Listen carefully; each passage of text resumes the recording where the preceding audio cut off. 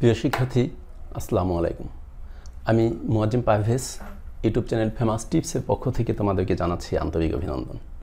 প্রিয় শিক্ষার্থী, আমি তোমাদেরকে ইউটিউবে বিভিন্ন সময় বিভিন্ন শ্রেণীর ক্লাসগুলো নিয়ে থাকি। বিশেষ করে নবম থেকে মাস্টার্স পর্যন্ত সাবজেক্টগুলো, accounting, finance, ICT, English, maths ইত্যাদি সাবজেক্টের উপর আমি ক্লাসগুলো নিয়ে থাকি।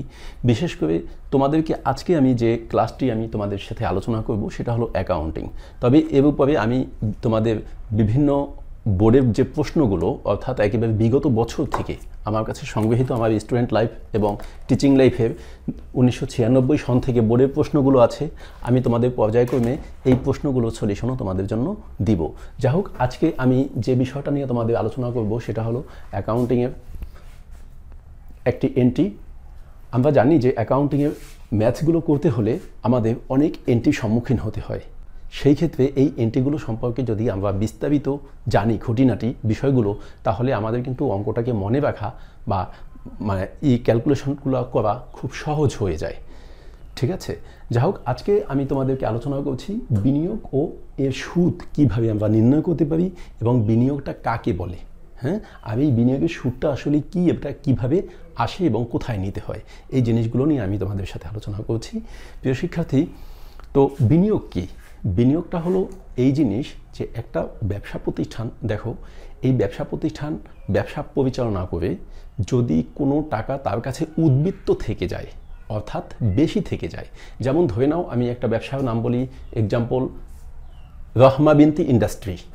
এই রহমা বিনতি ইন্ডাস্ট্রি এই ব্যবসাটা পরিচালনা করছে একজন প্রোপাইটার, যিনি রহমা বিনতি, মনে করো যে এটা পরিচালনা করছে।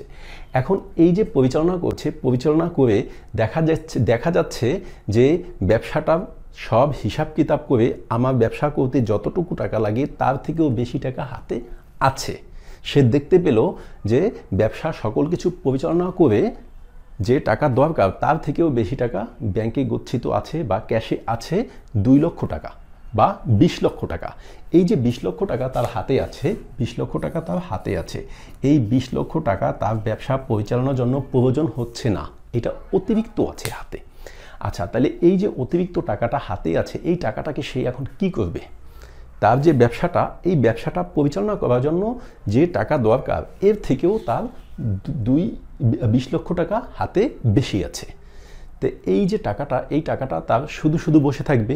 তখন সে চিন্তা করবে এই টাকাটাকে আমি বসিয়ে না রেখে এই টাকাটাকে আমি অন্য যে কোনো খাতে বিনিয়োগ করে দিই। হয়তো অন্য কোনো ব্যবসায় বিনিয়োগ করি, যেটা আমার ব্যবসা না, অন্যের ব্যবসা, সেখানে আমি বিনিয়োগ করে দিই, সেখান থেকে আমি মাসে মাসে বা বছর বছর লাভ পাবো। অথবা ব্যাংকে যদি ভালো আমাদেরকে লাভ দেয়, সুদ দেয়, সেই ক্ষেত্রে ব্যাংকে আমি বিনিয়োগ করে দিই, সেখান থেকেও আমি লাভ পাবো। ঠিক আছে, তো যাই হোক, এখন এই যে লাভটা প্রতিষ্ঠান অন্য জায়গায় বিনিয়োগ করে যে টাকাটা লাভ পাবে, এইটা কিন্তু প্রকাশ করা হয় স্বাভাবিকভাবে ব্যবসা প্রতিষ্ঠান পার্সেন্ট আকারে। ঠিক আছে, তো সেই ক্ষেত্রে ধরে নাও অন্য একটা খাতে সে টাকাটা বিনিয়োগ করলো। এখন অন্য একটা খাতে যদি বিনিয়োগ করে, সেখান থেকে দেখা গেল যে এটার উপরে তাকে 10% লাভ দিবে। তাহলে 10% যদি লাভ দেয়, তাহলে দেখি আমরা একটু, এটার পরে 10% যদি লাভ দেয়, তাহলে সে এই টাকাটাকে যদি না বসিয়ে রেখে যদি কোনো খাতে খাটায়, তাহলে সেখান থেকে লাভ পাচ্ছে সে কত টাকা। দেখো, 10% দিলে সুদটা আমরা এটার অ্যামাউন্টটা আমরা ক্যালকুলেশন করতে পারি। তাহলে আমাদের কত হবে? 20 লক্ষ টাকার পর যদি আমরা 100 বাদ দিয়ে দিই, তাহলে আমাদের কত হয়? 2 লক্ষ টাকা। দেখো একটা ব্যাপার, যে এই 1 বছরে সে টাকাটাকে নিজের হাতে ধরে না রেখে অন্য খাতে যখন খাটালো, অন্য খাতে যখন বিনিয়োগ করলো, তখন সেখান থেকে 2 লক্ষ টাকা সে লাভ পেয়ে যাচ্ছে। তাহলে বলো তো, ওই টাকাটাকে কেন সে হাতে ধরে রাখবে? প্রশ্নই আসে না। এই কারণে ব্যবসা প্রতিষ্ঠান কি করে, তার কাছে যে অলস টাকাটা জমা থাকে, এই টাকাটাকে হাতে রেখে না দিয়ে সে অন্য একটা খাতে খাটিয়ে দেয়। এই যে অন্য একটা খাতে খাটিয়ে দেয়, এটাকেই বলা হয় হিসাব বিজ্ঞানের ভাষায় বিনিয়োগ। এখন দেখো প্রিয় শিক্ষার্থী, তাহলে এই যে বিনিয়োগটা ওই যেই খাতে সে খাটিয়েছে, এই খাতে যখন খাটাবে, সেখান থেকে সে কী পাচ্ছে? এই যে টাকাটা পাচ্ছে, এই টাকাটা হলো লাভ, তাই না? তাইলে এই যে 2 লক্ষ টাকা না 20 লক্ষ টাকা, এই 20 লক্ষ টাকা হলো প্রতিষ্ঠানের জন্য কি বিনিয়োগ মানে সম্পদ। আর এই যে 2 লক্ষ টাকা এখান থেকে পেলো সে লাভ, এটা হলো তার জন্য কি একটা লাভ। তাহলে এই কারণে বিনিয়োগটা একটা সম্পদ হিসেবে আর্থিক অবস্থা বিবরণীতে যাবে। আর এই যে 2 লক্ষ টাকা, এই 2 লক্ষ টাকা লাভ হিসাবে বিশদ আয় বিবরণীতে আমাদের নিতে হবে। এবং এই বিনিয়োগের সাথে লাভটা আমরা কি করব, লাভটা যখন বকেয়া থাকবে তখন এইটা বিনিয়োগের সাথে সুদ হিসেবে যোগ করে আমাদের সম্পদে দেখিয়ে দিতে হবে। ঠিক আছে। আর এই বিনিয়োগটা প্রতিষ্ঠান যদি এমন হয় যে বছরে মাঝামাঝি করে বিনিয়োগটা, তাহলে বিনিয়োগের সুদ হবে অর্ধেক। অর্থাৎ এক কথা হলো, আমরা জানি 31শে ডিসেম্বর তারিখে আমাদের যে কোনো অঙ্ক ক্লোজ হয়। স্বাভাবিকভাবে ব্যবসা প্রতিষ্ঠান জানুয়ারি টু 31 ডিসেম্বর পর্যন্ত অঙ্ক করে থাকে। তাই এই 31শে ডিসেম্বর পর্যন্ত আগে যে কোনো দিন যদি বিনিয়োগ করা হয়, এই আগের দিন যেদিন বিনিয়োগ করা হবে ওই দিন থেকে 31শে ডিসেম্বর পর্যন্ত আমাদেরকে দেখতে হবে যে কতদিন জন্য বিনিয়োগটা করা হয়েছে। যতদিনের জন্য বিনিয়োগটা করা হবে ততদিনের সুদ আমাদের নির্ণয় করতে হবে। যেমন এক্সাম্পল যদি আমি বলি, দেখো এখানে এক্সাম্পল আমি একটু তোমাদেরকে দেখাচ্ছি।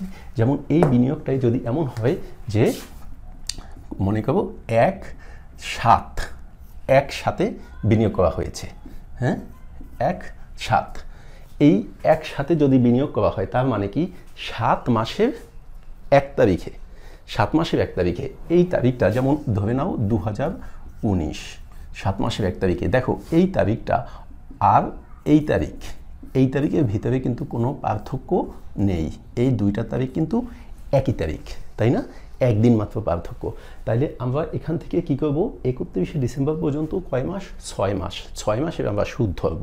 সেই ক্ষেত্রে এই যে 2 লক্ষ টাকা হয়েছে পূর্ণ বছরের সুদ, এই 2 লক্ষ টাকাকে আমরা সহজভাবে যদি করি তাহলে 2 দিয়ে ভাগ দিয়ে দেব, তাহলে আমরা 6 মাসের সুদ পেয়ে যাব।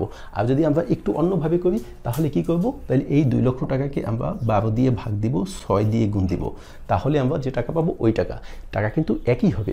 মানে ব্যাপারটা কি, 12 দিয়ে ভাগ কেন, 12 মাসে 1 বছর, 6 দিয়ে ভাগ কেন, 6 মাসে আমরা নিব, এই কারণে।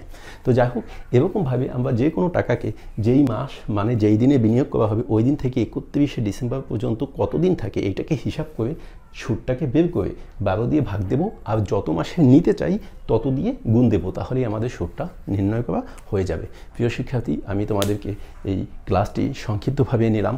আমি বিভিন্ন ক্লাসের পর আগেই বলেছি, মানে বিভিন্ন এন্ট্রির পরে আমি আলাদা আলাদা ক্লাস দিয়ে থাকি। সেই ক্ষেত্রে তোমাদের যদি নিজস্ব কোনো মানে প্রয়োজনের কোনো এন্ট্রি মনে করো যে এইটার পর ক্লাস দিলে ভালো হয়, আমার কমেন্ট বক্সে জানিয়ে দেবা। আমি চেষ্টা করব তোমাদের চাহিদা অনুযায়ী ক্লাসগুলো দেওয়ার জন্য। আর আমার চ্যানেলটিকে সাবস্ক্রাইব করে রাখো, যে পরবর্তী যে কোনো ভিডিও ক্লাস দিলে তোমরা সহজেই পেয়ে যাও।